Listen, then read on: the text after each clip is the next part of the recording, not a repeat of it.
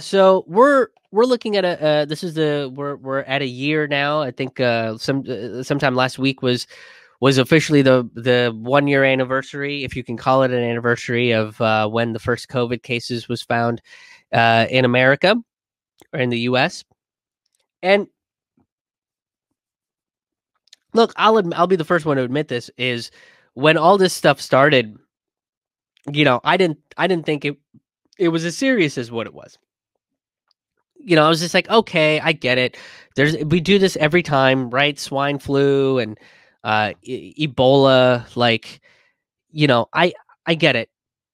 We do a deadly disease every couple years, and then the media freaks out and everybody gives them all their money, and the media sensationalizes it because ratings are great whenever you have a catastrophe. I get it, and I was very cynical about it. And I was still on the road when things were spiking, and we were, comedians were making jokes about it, wiping things down with, oh man, everything needs to be sanitized. Like, everybody's making those jokes about it. And I kept talking to people, and I was like, what do you want to do? Like, do you want to cancel the shows? Do you want to reschedule it? Do you want to do this? Do you want to do that?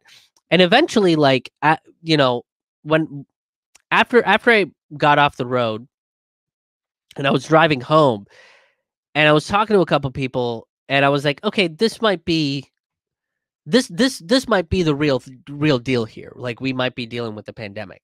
And I started thinking about, like, okay, well, who is this going to affect? We know this much information. Who is this going to affect? And I remember, like, I was like, the first thing I remember saying was, the people that are going to be affected by this the most are the working class. They're the ones that are going to be affected by this the most, because there were already reports of people that had COVID-19 but couldn't take off work because America doesn't have paid sick leave.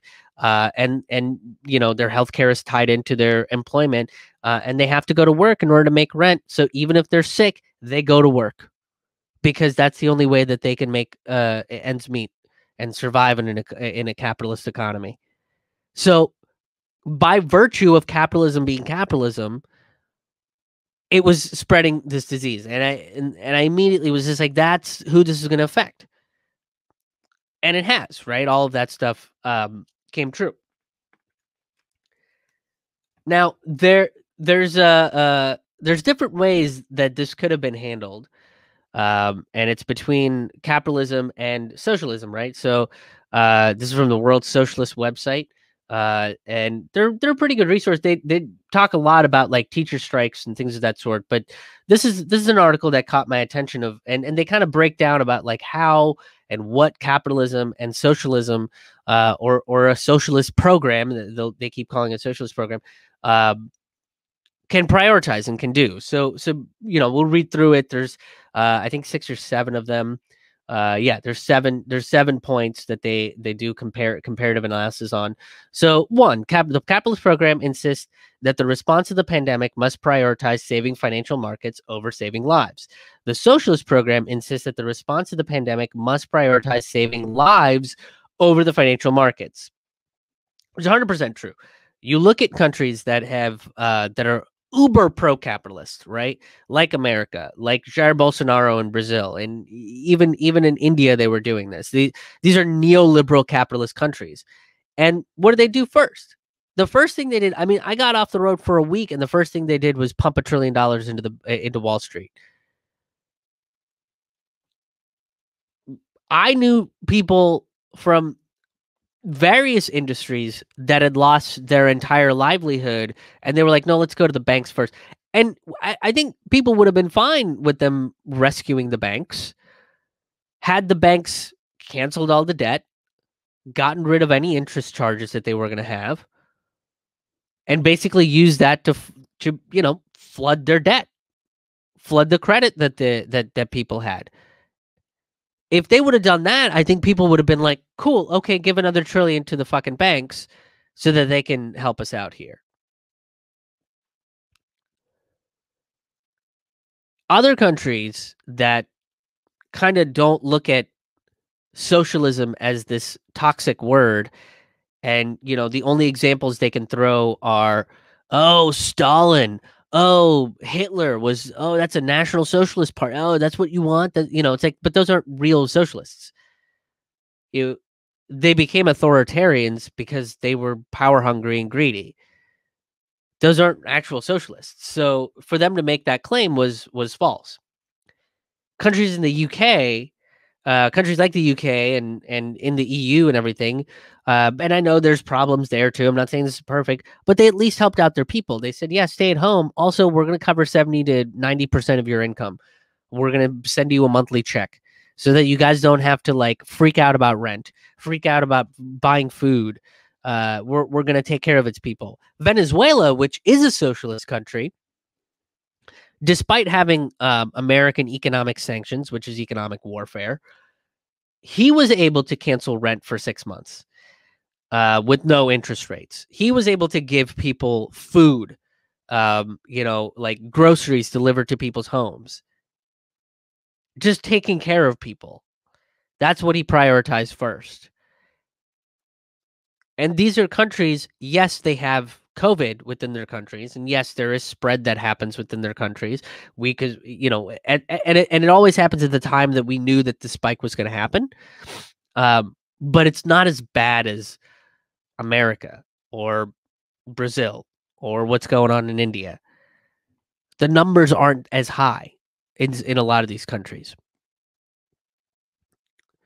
So let's go to number 2. The capitalist program asserts that the pandemic policy must be driven by profit interests. The socialist program advocates that medical policy must be guided by science. And again, if that is the case, right, we're looking at now we have a president that's like, oh, science, we got to go with the science. And it's like, okay, well, medical policy comes first. You got to mix medical policy and economic policy. You can't say that it's either or. It's got to be a combination of the two. And for as much money as the health insurance industries and big pharmaceuticals have made in the last 30, 40 years, I think they can let it go for a year. And we talked about this earlier, how he can approve Medicare for all right now. And the fear that he has, and I believe it's the same fear that he had when Trump was advocating for $2,000 checks, is, well, fuck, if we give them Medicare for all, they're not going to want to give it back. And if we do take it away from them, there's going to be a riot on the streets, right? So it's the same thing with Trump wanting to give people $2,000. He was basically like, well, fuck, if Trump gives them $2,000, then I'm going to have to give them even more. And honestly, even if it was like $600 a month, it would have still been like a lot more helpful than just a one-time payment every 18 months. Like, that's insane. Number 3, the capitalist program advocates a program of herd immunity, allowing the virus to spread with few restrictions as possible while vaccinations are produced and distributed. The socialist program calls for all measures to impede virus transmission until the necessary number of people to stop community spread of virus has been inoculated.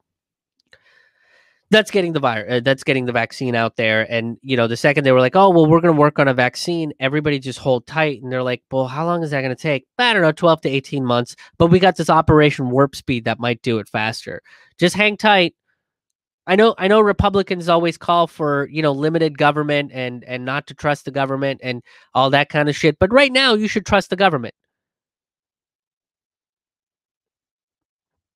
And that's kind of what they advocated for. And at this point, it becomes this thing where you were like, wait a minute, you're telling us this virus is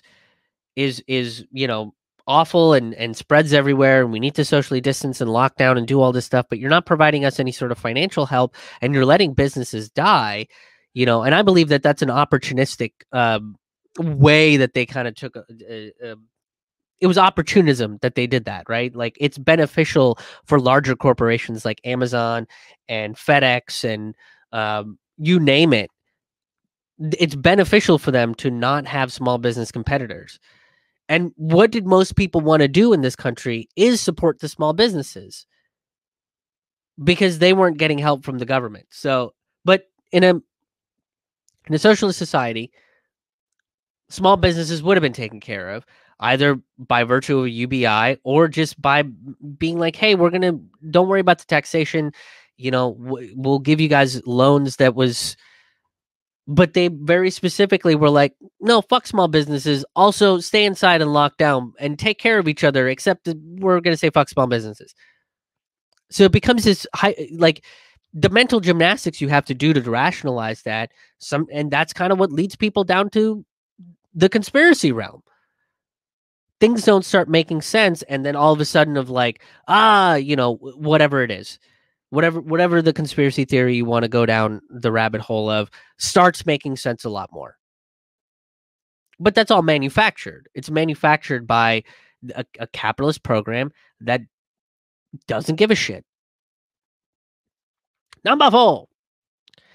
I lost it. There we go. The capitalist program insists, in accordance with its herd immunity strategy, that factories and other workplaces will be kept open for business. Socialist program insists that all non-essential workplaces will be closed down until inoculated workers can safely return to their jobs.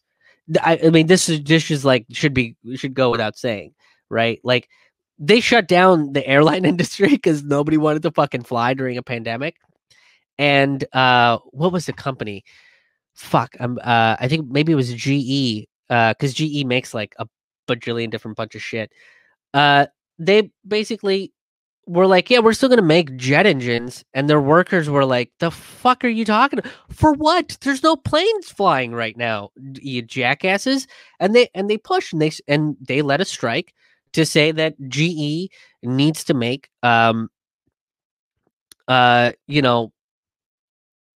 PPEs for doctors. That's what they should focus on their manufacturing efforts on. But the CEOs, the big capitalists that are in charge of GE, were like, no, just keep making jet engines. That's what's beneficial for our country.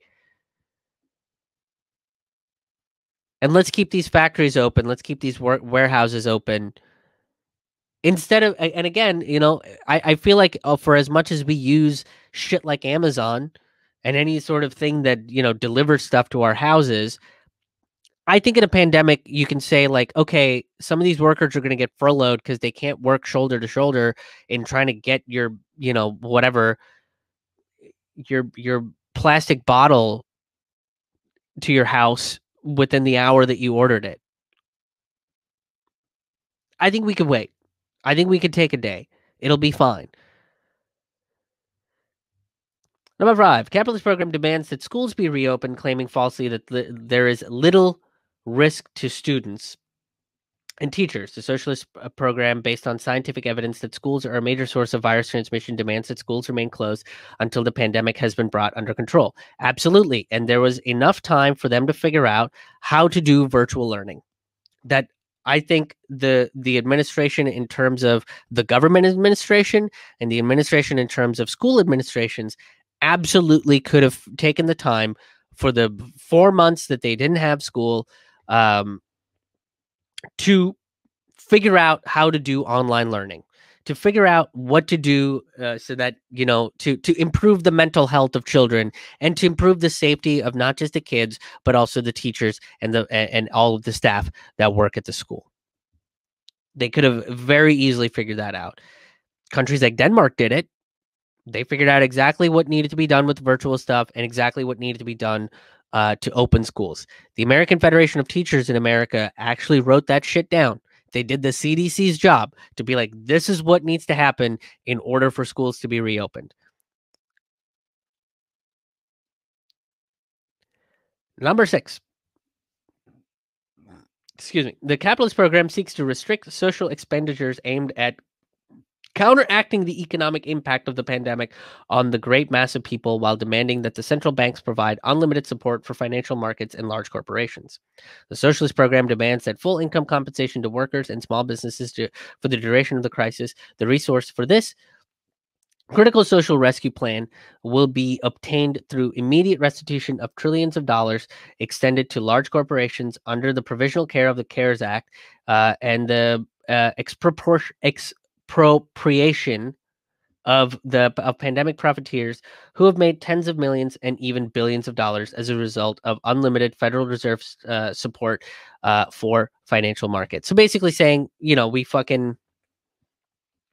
if all of these people are going to make shit tons of money, then they should be required to give some of it back to the community. Kind of like what Eisenhower was suggesting back in the 50s. where he was basically like, yeah, if you're a corporation that makes millions of dollars, we're going to tax you at 90%. Because that's how we're going to pay for roads and healthcare and all this other shit.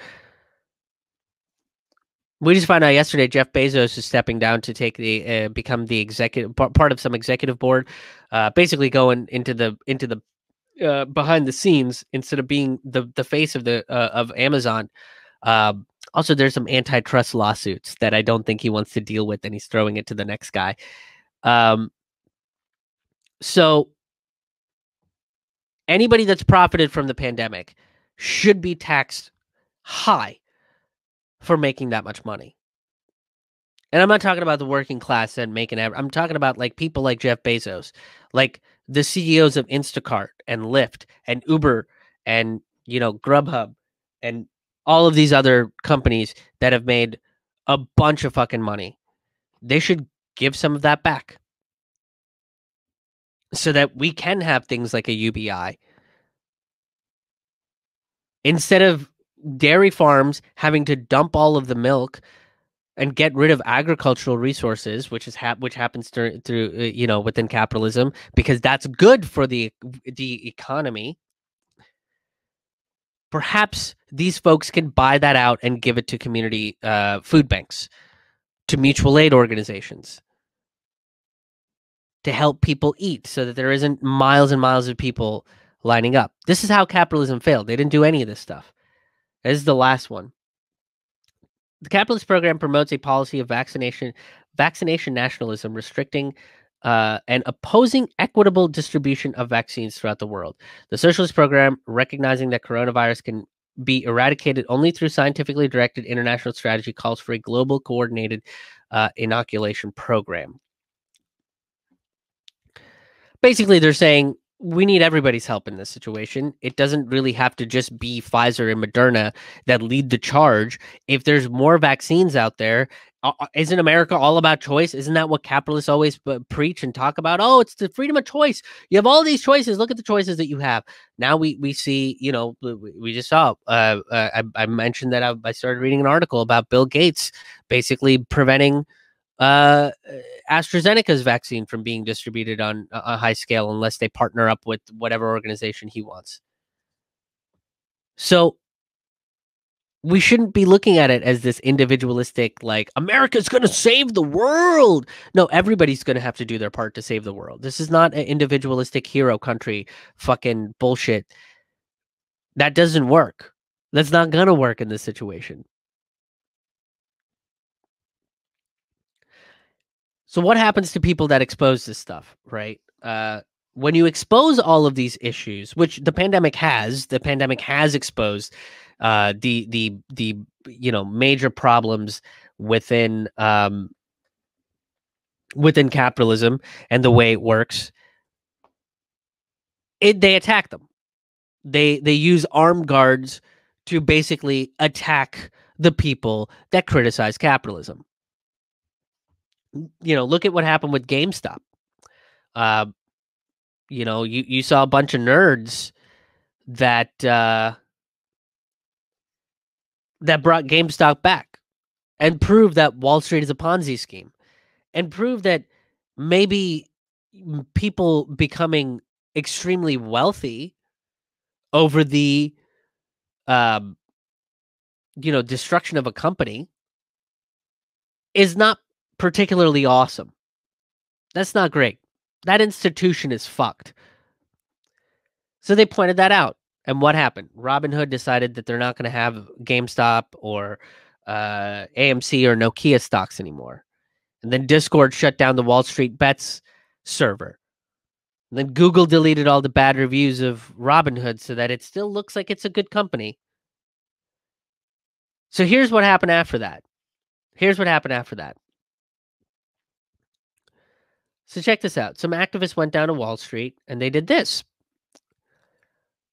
They put tape on these statues.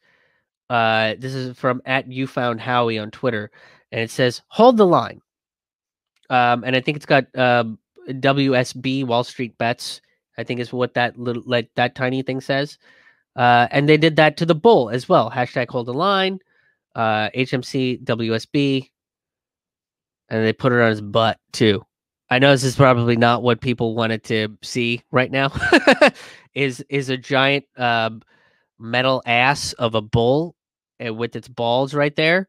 I know it's early for people to see that, but this is important because this is how fucking gamers protest, man. And I think it's kind of hilarious.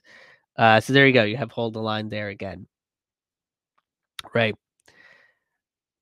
So what happened after that is the NYPD fucking sent the cops after them. So the cops are now guarding the bull. Have you ever seen a bigger example to defund the police? I mean, how much more proof do you need that the cops are not here to protect and serve? They are here to guard the shit of rich people. They're literally guarding a statue right now with armed gunmen, and that's a response to people putting tape on a statue.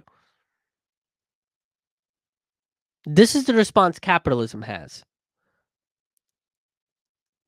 This is why capitalism is failing. This is why it doesn't work during a pandemic. And you have a president that just doesn't give a shit about it either. I defeated the socialists, says Joe Biden. So he doesn't have to enact any sort of socialist principles. He will continue to spin all the same shit, all of the 7 things that was pointed out in that article. He'll continue to spin all of those things as if it was a good thing. And now that there's a Democrat in place, you're going to see a bunch of liberals being like, yeah, that's right. Oh, yeah.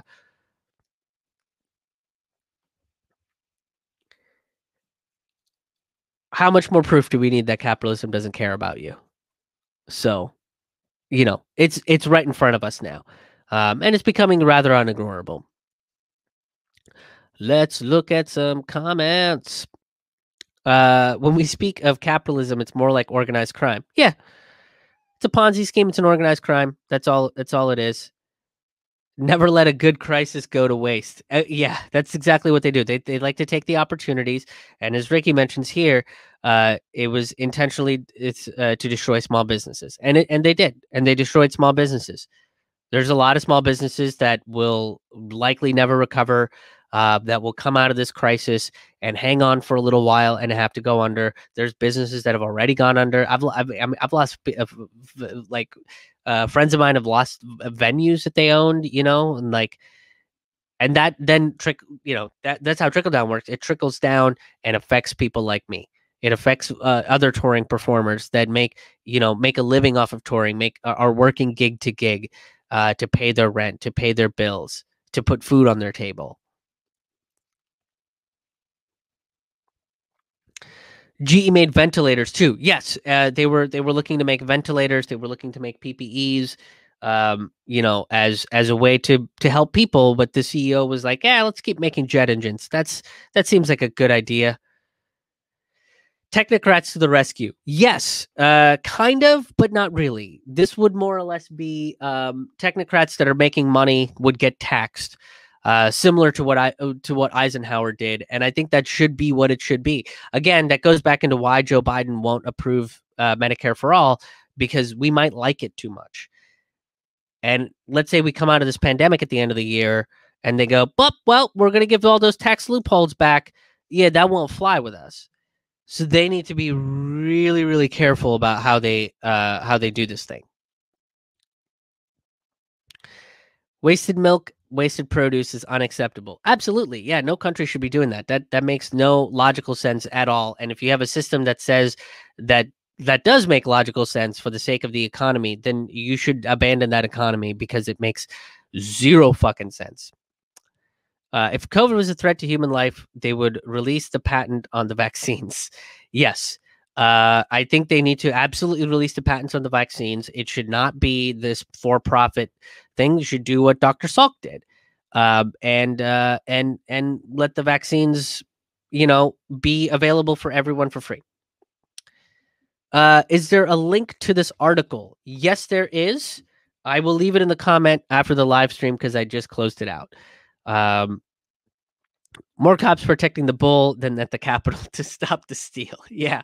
They were more worried about the bull than they were about stopping the steal.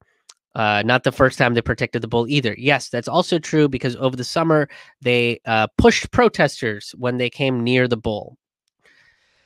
Thank you so much for checking out this video. If you enjoyed this content, please make sure that you hit the like button, hit the share button, and make sure you're subscribed to my channel, whether it's on Rockfin, YouTube, or Facebook. Especially Facebook and YouTube. They often unsubscribe people, and they censor this content. So if you want to keep up to date, make sure you're subscribed. Hit that bell button so you get notifications of when I'm putting up new videos and when I am going live. I usually go live on Fridays and on Mondays. And if you want more information about a bunch of the other stuff that I do, whether it's my Forkful of Noodles podcast, the Taboo Table Talk interview podcast, or the Road Reflections live streams, make sure you go to my website, krishmohanhaha.com. It's KRISHMOHANHAHA.com. There you'll find past episodes of various shows that I do, as well as information about when I'll be performing live virtual comedy shows, the Forkful of Noodles live virtual comedy shows. The dates and tickets will be available directly on my website. But if you're also on financial stable ground, you can help contribute to the show financially by making a one-time donation or becoming a sustaining member, which gets you free tickets and bonus content. You can go to krishmohanhaha.com/donate to make any kind of financial contributions. But if you can't, it's not a necessity. Most of my stuff is available for free and for everybody to enjoy. So again, go to krishmohanhaha.com. It's KRISHMOHANHAHA, and I hope to see you at the next video.